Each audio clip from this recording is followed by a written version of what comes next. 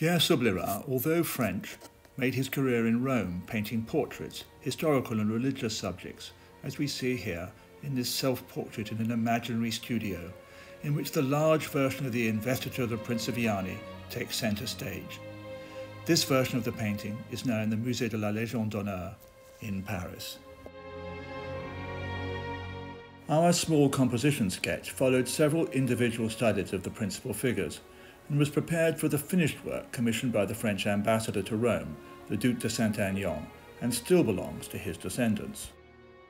It is an imaginary allegorical setting in which the portraits of the King, Louis XV, in whose name the order was awarded, and the Pope Clement XII, to whom the ambassador was accredited, are held aloft. For the French king, good relations with the Pope were essential, and the Prince of Viani had been a helpful agent at the papal court. Clement XII, a member of the Florentine Corsini family, was elected Pope in 1730, dying in 1740, and his influence was crucial in supporting the restoration of Bourbon rule in southern Italy. The Church of San Luigi dei Francesi, where the ceremony took place, is best known today for Caravaggio's Calling of St. Matthew, but it was also the principal French church in Rome.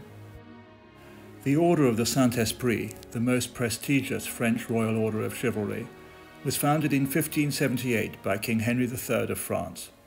These are a finely bound 18th century statutes.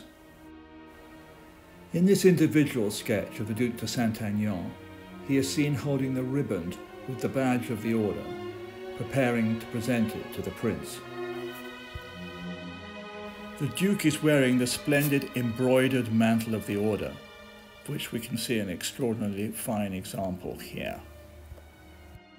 The badge of the order is a gold, white enamelled Maltese cross, with the dove of the Holy Spirit against a green enamelled ground, suspended from an ornate collar of alternating fleur-de-lis and the monogram of the order's founder, Henry III. In the painting, the collar is placed on a gold platter held by an attendant angel.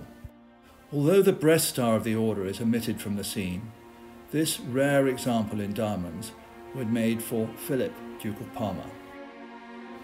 Our painting is one of Subleyras' most complex compositions and was included along with several of the individual sketches and the final version of the painting in the 1987 monographic exhibition of the artist's work, organised by Pierre Rosenberg, Curator-in-Chief of the Louvre.